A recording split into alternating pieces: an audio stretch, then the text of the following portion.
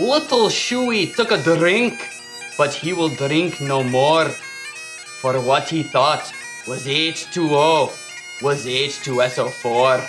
That's right, today we're talking about strong and weak electrolytes. Hit the theme. Ain't nothing but a chem thing, baby. Two flipped out teachers going crazy.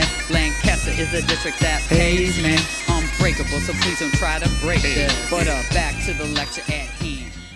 Hello and welcome to another episode of SchuFu Chemin. I'm your host Shu, and with me as always is Fu. Fu know how we does it? So Fu, how come you're drinking Brondo now instead of Haterade? It's got electrolytes. What are electrolytes? Do you even know?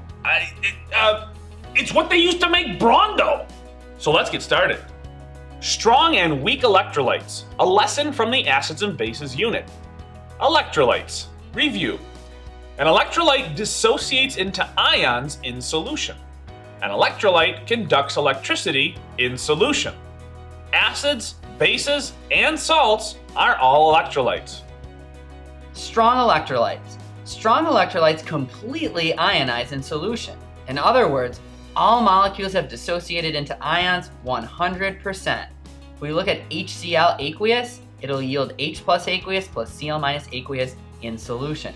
Every single HCl will break down into ions. So there are no molecules present in solution, only ions. This leads to better conductivity compared to weak electrolytes of equal concentration. If you take a look at the image to the right, we have an example of a strong electrolyte. You can see the light bulb is lit up, so we know that that solution is conducting. If you take a look at the particle diagram below, you'll notice every particle is an ion. We no longer have any molecules. That means everything has completely ionized, and that's what a strong electrolyte does. Weak electrolytes. Weak electrolytes partially ionize in solution. In other words, some molecules have dissociated into ions, but far from 100%. Although the molecules are still dissolved, they have not all broken down into ions. If you take a look at our example here, we have HF aqueous becoming H plus ions and F minus ions. Now in this example, we have an arrow going both ways, meaning that we don't completely have all ions and we still have some of those molecules left. In the previous slide, we had a one-way arrow. For a strong electrolyte, that meant that all of our molecules became ions. Weak electrolytes like we have here, they're not completely ionizing. There are usually more molecules present than ions. This leads to lower conductivity compared to strong electrolytes of equal concentration. If we take a look at the image to the right, we see that we are again conducting electricity because the light bulb is lighting up. However, it's not lighting up as brightly as it did on the previous slide. This is because we have a weak electrolyte. If we look at our particle diagram, we see that although we have some ions, we also have molecules present, indicating that we're not 100% ionized. Continuing on with acids, specifically strong acids. Strong acids are 100% ionized. Strong acids have lower pH values than weak acids of equal molarity. That's because they're more acidic. Strong acids are denoted by arrows to the right. So looking at table K, we see that HCl aqueous is hydrochloric acid. That's a strong acid. Also, HNO3 aqueous nitric acid and H2SO4 aqueous sulfuric acid. Weak acids. Weak acids are only partially ionized. Weak acids have higher pH values than strong acids of equal molarity. Again though, they're still acidic, so they're still less than 7, they're just a little higher in pH than your strong acids. Weak acids are denoted by the arrows to the right. So taking a look at table K, we have HNO2 aqueous or nitrous acid, we have H2SO3 or sulfurous acid, we have H3PO4 aqueous or phosphoric acid, we have H2CO3 carbonic acid, and HC2H3O2 or ethanoic or acetic acid. You try number 1. Which acid will have the higher pH? H2SO4 aqueous or H2SO3 aqueous? Justify your answer in terms of the strength of the acid and the amount of hydrogen ion in solution. Here's a little hint. Remember that a higher pH means it's less acidic. Weak acids have an equilibrium between their molecular form and their ion form. Think of this as a state of balance between the two sides. In other words, the ions can go back into their molecule form. So for example, if we have HNO2 aqueous, which is a weak acid, it will be in equilibrium as signified by that double arrow with H plus aqueous and NO2 minus aqueous. In this example, NO2 minus must accept the H plus to reform the HNO2. So imagine the reaction going in the opposite direction, and NO2 minus is acting as a Bronsted-Lowry base, accepting the H plus back to form HNO2. We call NO2 minus the conjugate base of HNO2 because of it accepting that H plus. We can also look at the equation this way. Taking a deeper look here, let's go in the forward direction. Let's start with HNO2. Now HNO2 is acting as a Bronsted-Lowry acid. It's actually donating an H plus to H2O. Now because HNO2 loses that H plus and turns into NO2 minus, we say that it's its conjugate. H2O is accepting the H plus here. So since it's accepting, it's acting as a Bronsted-Lowry base. Because water turns into H3O plus on the right, we say that H3O plus is its conjugate. Now let's go in the reverse direction. In the reverse direction, it's the H3O plus that donates an H plus to the NO2 minus to reform HNO2 and H2O. So since H3O plus is donating the H plus, it's a conjugate acid. And because NO2 minus is accepting the H plus, it's a conjugate base. You try number 2. Write an equation showing the weak acid HC2H3O2 aqueous reacting with H2O liquid. Label acid, base, conjugate acid, and conjugate base. Feel free to use the picture from the previous slide to help you answer this question. Bases. Let's start with strong bases. Strong bases are 100% ionized, just like strong acids. Strong bases have higher pH values than weak bases of equal molarity. Strong bases are denoted by the arrows to the right. So looking at table L, the top 3, so NaOH aqueous or sodium hydroxide, KOH potassium hydroxide, and CaOH2 calcium hydroxide are all considered strong bases. Weak bases. Weak bases are only partially ionized, like weak acids. Weak bases have lower pH values than strong bases of equal molarity. Now we're still talking about bases, so it's a pH above 7, these would just be lower pHs than strong bases. Weak bases are denoted by arrows to the right. So looking at table L, got just one weak base, it's NH3 aqueous, aqueous ammonia. You try number 3, which base will have the higher pH, NaOH aqueous or NH3 aqueous? Justify your answer in terms of the strength of the base and the amount of hydroxide ion in solution. Little hint, remember that a higher pH means that it's more basic. Weak bases have an equilibrium between their molecular form and their ion form.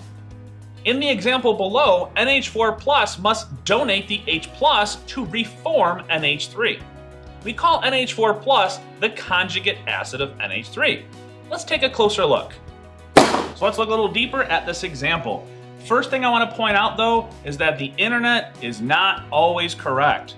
This image has a single-headed arrow. Now if you've been following along, it's at equilibrium, so it should have a double-headed arrow. So I'm going to go ahead and draw that extra arrow in on the other side, okay? All right, so we have NH3 reacting with H2O. So NH3 is our Bronsted-Lowry base because it's accepting an H plus from the H2O. So since NH3 accepts that H plus, it becomes NH4 plus, and that means that NH4 plus is NH3's conjugate, okay? Now H2O, it donated, so that makes it the Bronsted-Lowry acid, which means when it donates it, it becomes OH minus, and that means that OH minus is H2O's conjugate, okay? Going in reverse, we've got NH4 plus and the OH minus. In this case, NH4 is going to donate the H plus back to the OH, meaning that NH4 plus is the conjugate acid, and OH minus, since it's accepting one back, makes it the conjugate base. You try number 4. Write an equation showing the weak base F- aqueous reacting with H2O liquid. Label acid, base, conjugate acid, and conjugate base. As a hint, use the equation from the previous slide to help you. We're going to take a look at this interactive visual to help illustrate strong and weak electrolytes.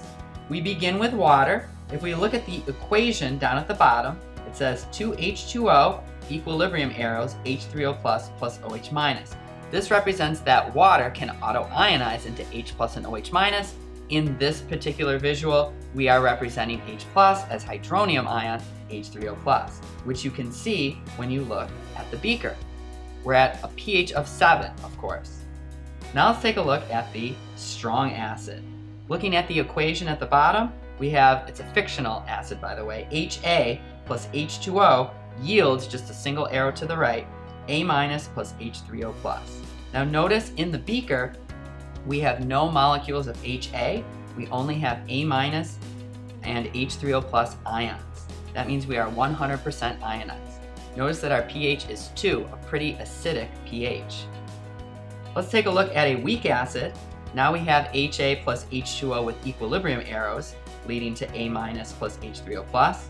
And looking at our beaker, we see that we do have HA molecules present. We still have A minus and H3O plus ions, but we have both present because this is a weak acid. Notice that the pH is 4.50. Again, it's an acidic pH, but it's not as acidic as our strong acid. Moving on to a strong base, we have our metal hydroxide breaking down into M plus and OH minus, single arrow to the right. And looking at our beaker, we see that we only have ions present. We are completely and 100% dissociated. Our pH is 12. We are basic now, so we have a very high pH. Finally, let's take a look at our weak base. We've got the base represented as B plus H2O. We've got our double arrows there representing equilibrium. We get BH plus and OH minus.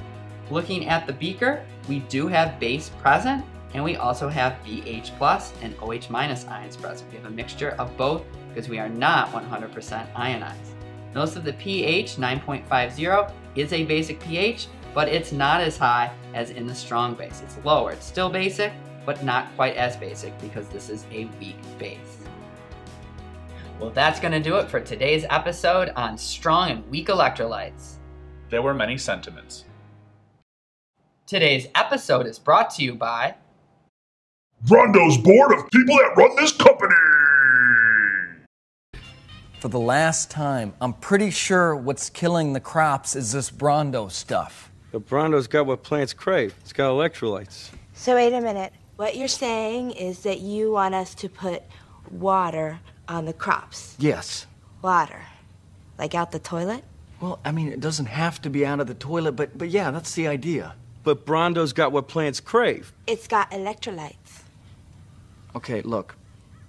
The plants aren't growing, so I'm pretty sure that the Brondo's not working. Now, I'm no botanist, but I do know that if you put water on plants, they grow. Well, I've never seen no plants grow out of no toilet. Hey, that's good. You sure you ain't the smartest guy in the world? Yeah. So let's go back. Okay, look, you want to solve this problem. I want to get my pardon, so why don't we just try it, okay? And not worry about what plants crave. Brondo's got what plants crave. Yeah, it's got electrolytes. What are electrolytes? Do you even know? It's what they use to make Brondo. Yeah, but why did they use them to make Brondo? Because Brondo's got electrolytes. But we never off, always on till the break of dawn. SCIENCE in the hall they call S-Wing. You know we never wear a tie like my homies, boys to men. It's so hard to say goodbye. Like this, that, and this, and it's like that, and like this, and like that, and it's like this. You're going in low power mode. Plug and chill to the next episode.